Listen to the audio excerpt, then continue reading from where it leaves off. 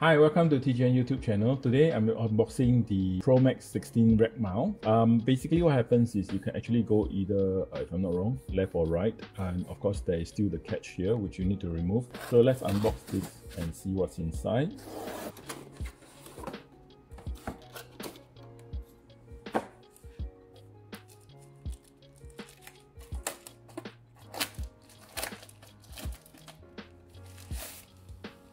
Okay, this is where you will mount the power adapter and come out on either side. You can even lock it.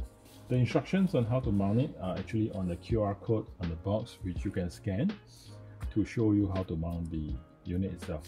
This is where the C13 power cord will go in from the back. Okay, on the front, this is where you will cover it.